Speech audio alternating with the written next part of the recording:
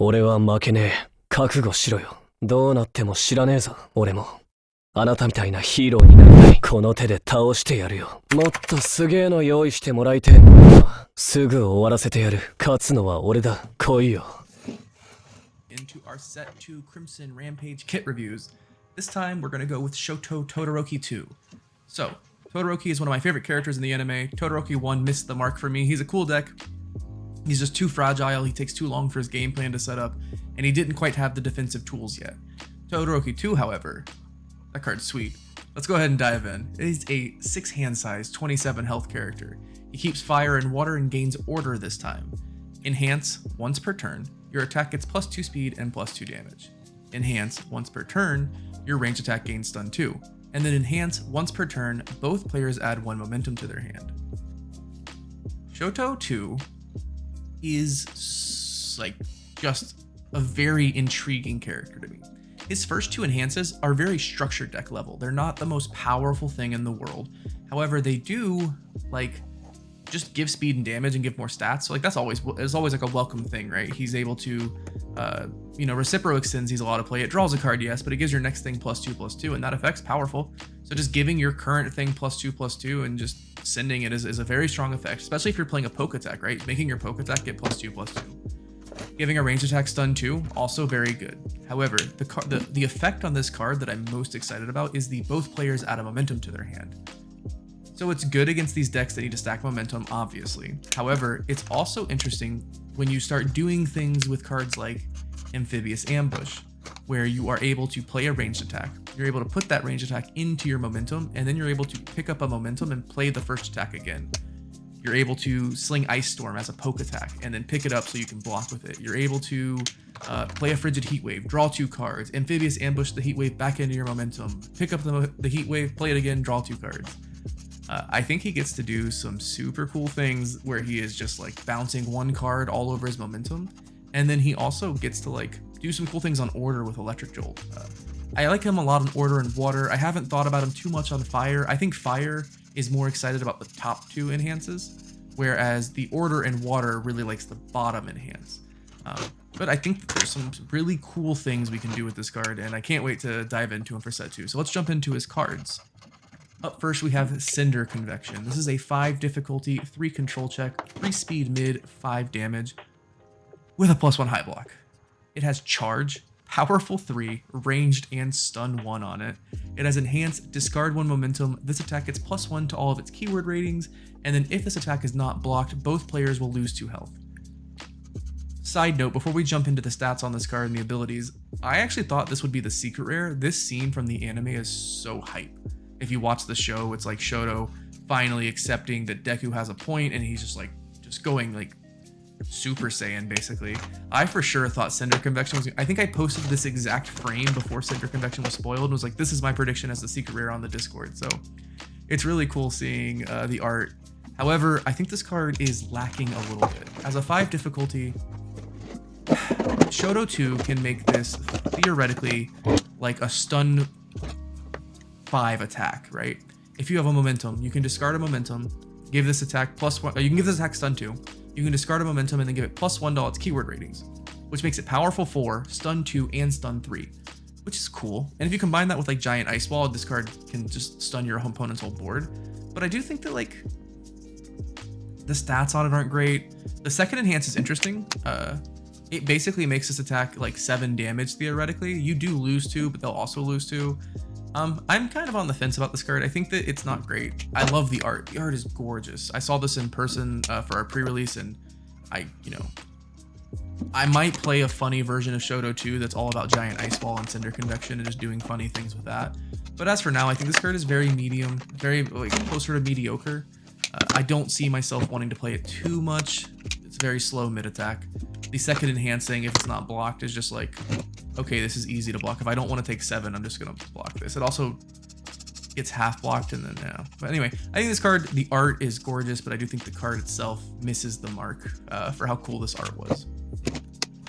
Up next, we have Downward Frostspike, 4 difficulty, 3 speed low, 4 damage, +2 low block, punch and slam. Your next punch or range attack will get +3 damage, and then deadlock enhanced, this attack gains stun 3. Another card, this is a common here that I think is just kind of medium. It's not very good. I don't see myself playing this constructed. It was a fine filler card for sealed and for draft, especially if you can kind of get a good chunk of punch or range attacks to go with it. In Shoto 2, like, I get the point of this. It's supposed to be a 5 speed, 6 damage low attack that's hard to block. You use the enhance on it, and then if you have another attack, it's going to get 3 damage. But the Deadlock Enhance is cool. The Deadlock Enhance is like with Shoto 2, if you can play a range attack, like getting a bunch of stun off. But I just think this card's not very good. It's a little disappointing again, because like this fight scene from the anime is my favorite, and so far the cards are kind of they're a little mediocre. Up next we have Half Hot Ignition. This card I think is really cool. 4 difficulty, 4 speed, 4 damage mid attack. It has a +2 mid block and a 3 check. It has Breaker 1, Fury, and Ranged. It has the Fire Only Enhance. Discard the top card of your deck. This attack is -1 speed and +2 damage. And then Water Only Enhance. If this attack is completely blocked, it still deals 1 damage during the damage step. The reason I like this so much is it's a Breaker 1 block that we are able to guarantee in Shoto 2 will deal 1 damage, go to our momentum, and then we can pick it up and block with it for Breaker 1 on it. I think Shoto 2 this is like a Shoto 2 card. He really wants to play this card. He also gets to basically make this card, if you play this, so you know how good Electric Jolt is, right? It has stun. This isn't Electric Jolt. I don't want to get ahead of myself and say this is as good as Electric Jolt's going to be. But what Half Hot Ignition does allow you to do is you're able to play this as your first attack. It's ranged. You're able to give it stun 2. Tell them to stun 2. You're able to give it +2/+2. It's now a 6/6.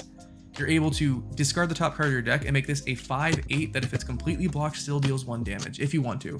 You can also just send it as a 6/6, like a very good first poke attack. I think this card is very good in Shoto 2. I'm hyped to play this card in Shoto 2. I'm very excited. In other decks, the ranged All Might deck probably likes this card because it's just a 4 diff attack that has the ranged keyword. You're maybe not playing it. Maybe it's just not good enough stats to play. But another Breaker 1 block in the Fire deck where you get to play Ice Storm and Evil Gaze and Half Hot Ignition gives you some crazy good defense. But I'm excited to play this primarily in Order and Water Shoto 2. I think it's a really cool card in that deck. And next we have Shoto 2's Ultra Rare, Searing Glacial Storm. I'm going to read the card to you, and then I'm going to give you my wholehearted reaction to this card. It's a 5 difficulty, 2 speed high, 6 damage, +1 mid block with a 2 control check. It has the keywords Ranged and Stun 2. In Order Only First Enhance, both players remove foundations in their stage until they each have 5 into this enhanced step. I've never felt more targeted by a card before in my life. When this got spoiled, I put it in our locals group chat and I was like, which one of you paid Jasko to make this? One of my favorite things to do in this game is just to build like 15 foundations and go, all right, man, good luck. Like, I have 4 cards in hand. Can you get through my wall? If you can't, well, you know, I'll eventually kill you. I don't know how I'm going to do it, but you'll die eventually. And this card just like dunks all over me. I'm so targeted. Jasko, if you had a problem with me personally, you could have just reached out to me. You could have just been like, hey dude, you got to stop doing that. Just don't, we're asking you nicely. Your locals players have asked us, you know, hey, don't do that to them. Instead, you printed this, and now I know if I play against an Order deck in my locals, he finds his way. I think this is a deck that you're going to spend a lot of time with, and when you spend the time with it, you're going to see results.